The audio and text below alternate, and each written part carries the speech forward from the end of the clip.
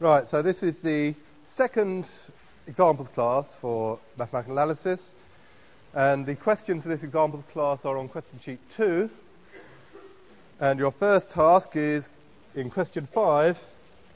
There are 3 different sets, A, B and C, and you have to work out which are the non-interior points in these 3 sets.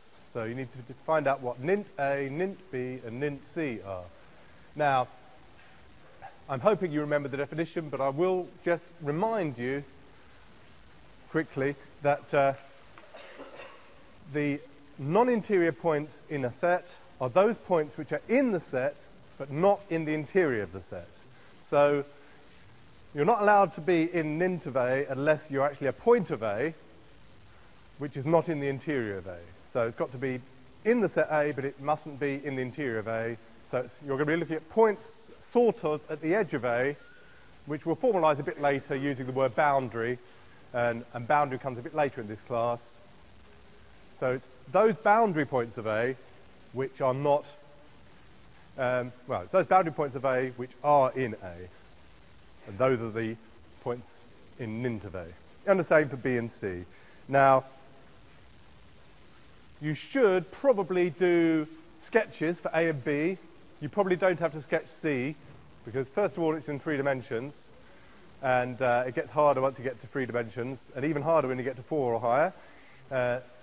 I don't recommend trying to do 4-dimensional sketches unless you're very, very good at it.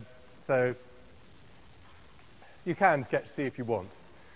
But no justification is required in this question. This is a without justification question, but I still recommend doing sketches when you can, because it makes it easier to see what the answers are. And remember that convincing sketches in 1 and 2 dimensions actually will count as quite good justification. There'll often be sufficient justification. A sufficiently convincing sketch in 1 or 2 dimensions is usually sufficient justification for statements about interior points and non-interior points in this module. So there are the 3 sets, and we'll give you a chance to think about the non-interior points. We'll come around and see how you're getting on. I'll pause the recording there.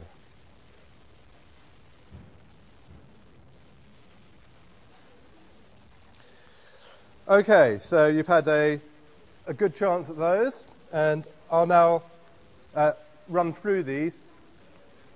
I won't do the full sketch for the set A and A complement, which I think you can do by now. We've done lots of examples, but it is worth doing the sketch for A. So as an additional exercise then,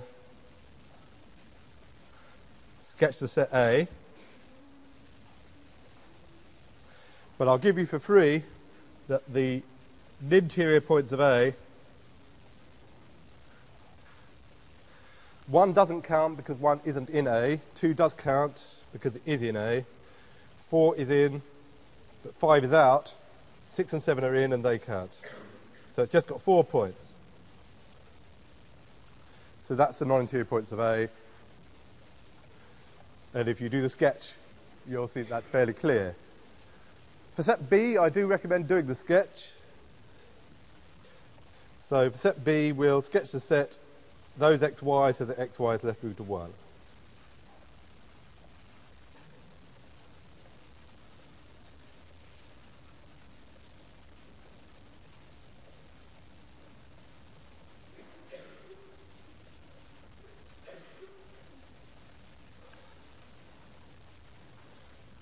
You don't have to do justification, but it's always good practice to sketch as many sets as you can.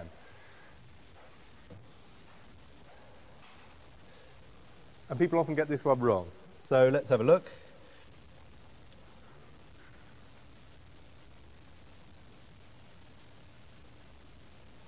That's not very good. Let's try that again.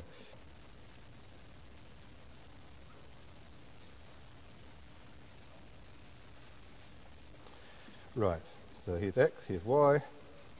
Let me put a few points in. Some of these points are not relevant, some of them are. Let's see, we'll have 1, 1, minus 1, minus 1. I didn't need those 2, sorry.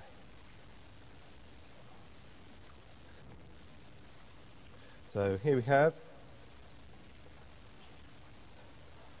a very well-known hyperbola, which you can probably draw better than me, especially when I'm using this machine.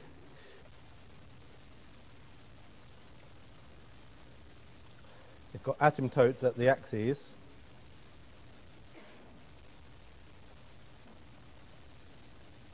Go through these points here at 1, 1 and -1, -1. This is xy equals 1, xy equals 1.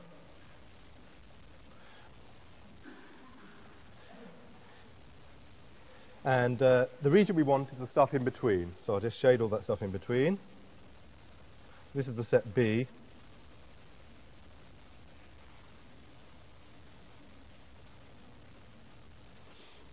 This is xy less root of 1.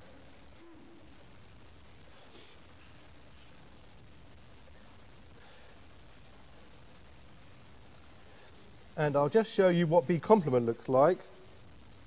Oh, so B is the shaded region. It's shaded in red, but including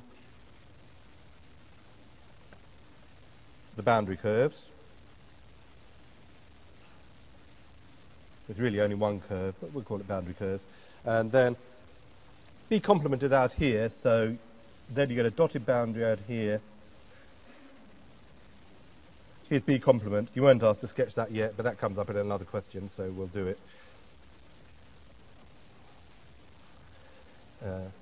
Here's another bit of B complement.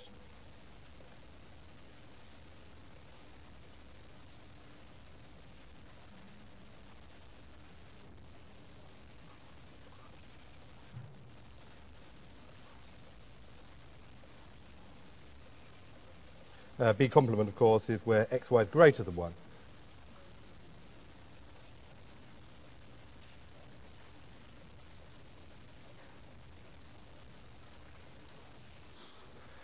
So you're left with one between these two curved bits, and note that includes two whole quadrants where xy is actually negative. If you didn't get that, you should think about what you've sketched and why it doesn't agree with what I've sketched, because a lot of people get this one wrong. Okay, so we've done the sketch, and now you say which points are sort of on the frontier or boundary of B and are in B. Well, in this case, the points that are at the edges of the set B are clearly the points on these two bits of boundary curve. And since they're included in B, they count as non-interior points. So the whole of those are in, and you get an into B, which didn't require any justification, so you could have just written this down.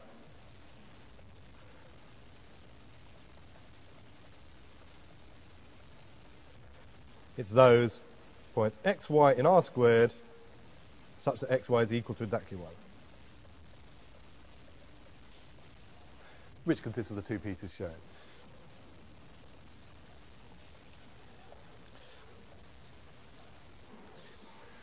Before I move on, any question about that before I move on and tell you about C? Any questions about B or A?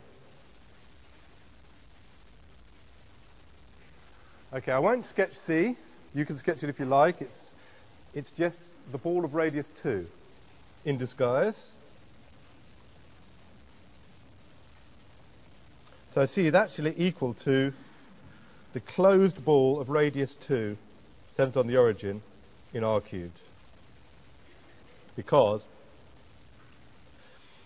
x squared plus y squared plus z squared is equal to norm of x, y, z all squared. So it's just a standard closed ball, and from the notes or from a sketch or it's obvious, the interior of C is the open ball centered on the origin, which is equal to x, y, z in R cubed, such that x squared plus y squared plus z squared is less than 4. And the non-interior points is everything else in C, which is the surface of the sphere.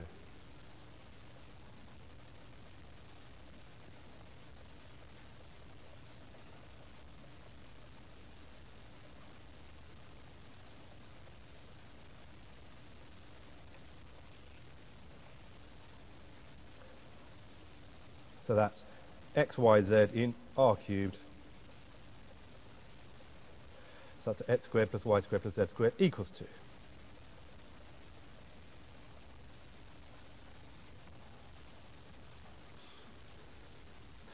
And no justification is required, but you can think about how you justify that stuff if you want to.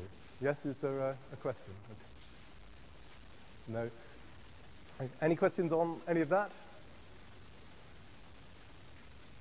If not, we'll move on to a somewhat similar second question.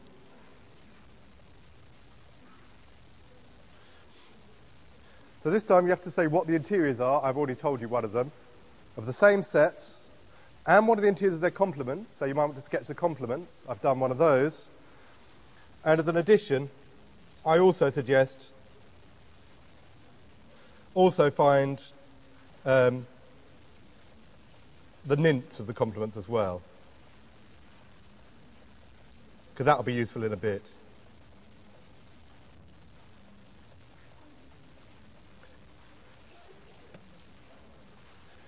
So look at the sets, find their interiors. You've already got the sketches probably, so that will help. Then look at the complements. You'll have to sketch those as well. Find their interiors, find their ninteriors, and that will put you ready for the remaining questions. Okay, so I'll pause the recording there, and we'll see how you get on with that. Okay, so I'll run through the answers to these, but first let me say, sorry I wrote a 2 where I should have said a 4 before. The norm, when the norm is 2, the sum of the squares is 4, and that's what I did wrong. Sorry about that. Okay, so what are these interiors and interiors? Well, we can write these down without justification, and you can base it all on the diagrams and the sketches that you've hopefully drawn by now. So, keeping an eye on what the set A is, we have the interior of A is equal to, everything is round brackets, 1, 2, together with 4, 5, together with 6, 7. The interior of A complement is everything else in the real line with round brackets, so excluding the endpoints again. So the interior of A complement goes from minus infinity up to 1 exclusive, and then you have from 2 up to 4 exclusive, and then 5 up to 6 exclusive, and then 7 up to infinity exclusive. And the non-interior points in A complement were the, let's see, the bits at the edge of A that weren't in A, because they are in A complement, and that gives you 1 and 5, and that's it.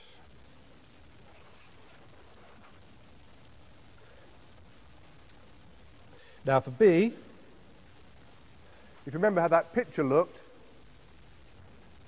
we saw that the complement of B had the dotted boundary rather than a solid boundary.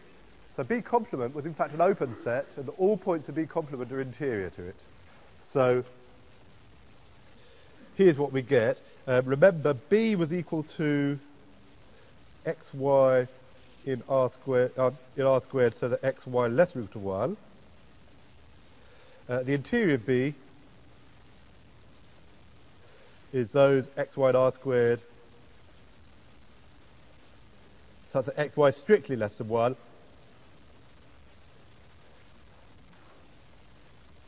which is B take away its interior.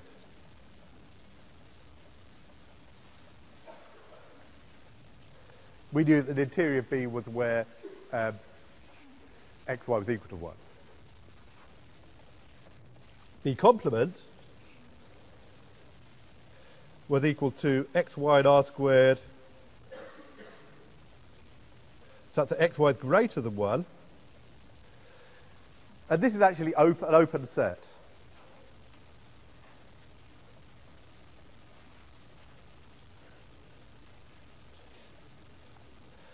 So what we get from that is that the interior of B complement is equal to B complement, which is equal to xy and r squared, for which xy is greater than 1. And the nid of B complement is empty.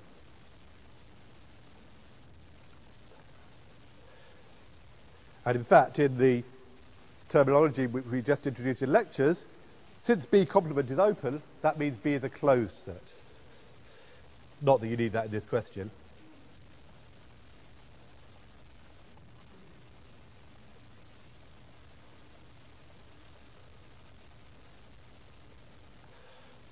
Remember, a closed set is one where the complement is open. So that's worth noticing. Now, I didn't quite do what I intended.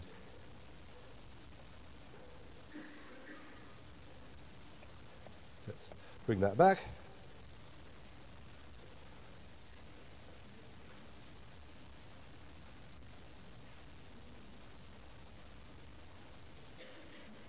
Sorry about that. Okay, try that again. Now let's have C.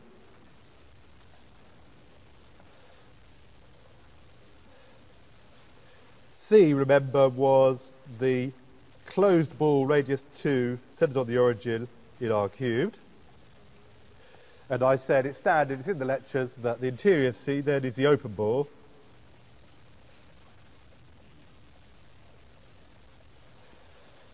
And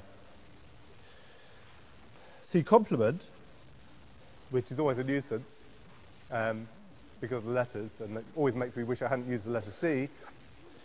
C complement is those x, y, z in R cubed such that x squared plus y squared plus z squared is strictly greater than 4. Now this is actually an open set.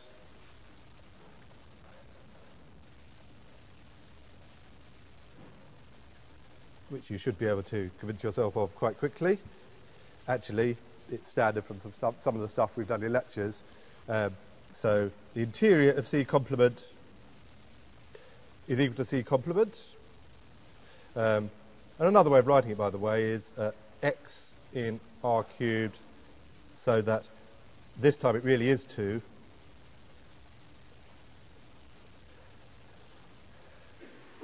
Those points where the norm is strictly greater than 2 is where the sum of the squares is greater than 4. And I think I've got it right this time. But correct me if I've got it wrong. Now, and nin to C complement is empty, because C complement is open. And C complement is open, that means C is closed. Worth noticing.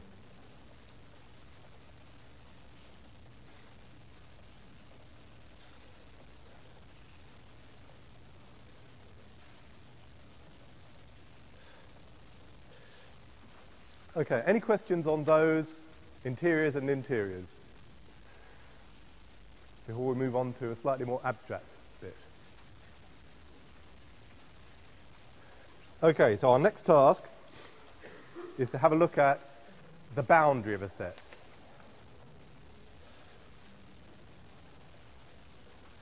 Now we're only going to use it informally in lectures, but we will do it carefully in this class, just so that you know what the boundary really is.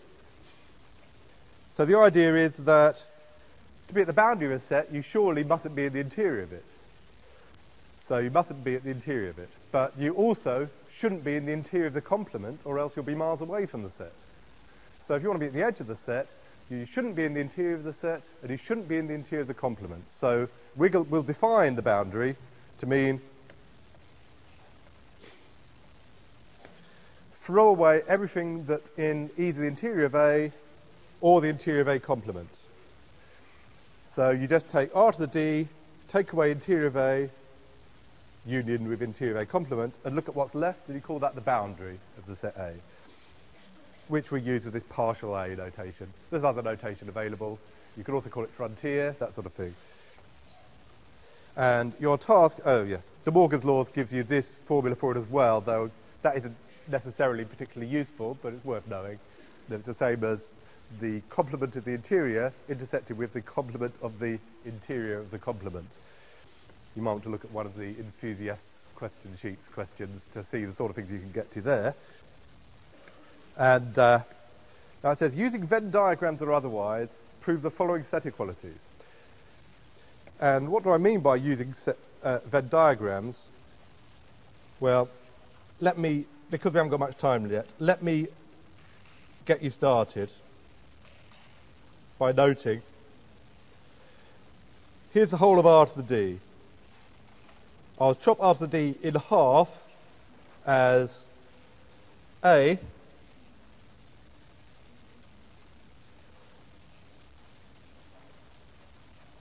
and A complement. And now, what you do is you split A and A complement up into two as well, using their interior and their interiors, and that will give you R to the D as a union of 4 pieces, and you should then be able to read the result off. But don't make the interior look too small. I suggest chopping these two halves in half, which I'll do in a couple of minutes anyway, but let you think about how to do that, and then you'll have decomposed R to the D into 4 pieces, and you should be able to read off those 3 equalities. Okay, I'll pause the recording there, and we'll see. So, I've now finished off this diagram for you. These 4 pieces are disjoint. None of them touch any of the others. Remember that nothing in A can be in A complement as well, and nothing in A complement can be in A. Nint of A is a subset of A, and nint of A complement is a subset of A complement. So they don't touch. Well, they don't overlap anyway. A is the disjoint union of the 2 pieces on the left. A complement is a disjoint union of the 2 pieces on the right. And R to the D is a disjoint union of these 4 pieces. Now, if you take the complement of one of these pieces, you get the union of the other 3. Now, the union of the 2 on the right gives you A complement, which gives you the A complement here, and then you've got the nint that gives you the nint there. So if you take the complement of int A, taking those 3 gives you this equation here. And similarly for this one, for the boundary says throw away the interior of A and the interior of A complement. So you have to get rid of interior of A and get rid of the interior of A complement and look at what's left. What's left is 2 pieces, nint of A and nint of A complement. And that's what's left in R to the D when you've done it there. So the remaining bits on that sheet for you to look at, I will put solutions on the web, but just before we stop, does anybody think they know what the boundary of the set Q in the real numbers is? Anybody, any idea what the boundary of Q is?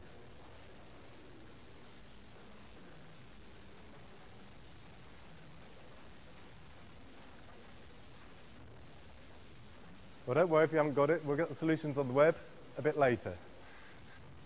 So if anybody does have an idea, okay, it's worth thinking about.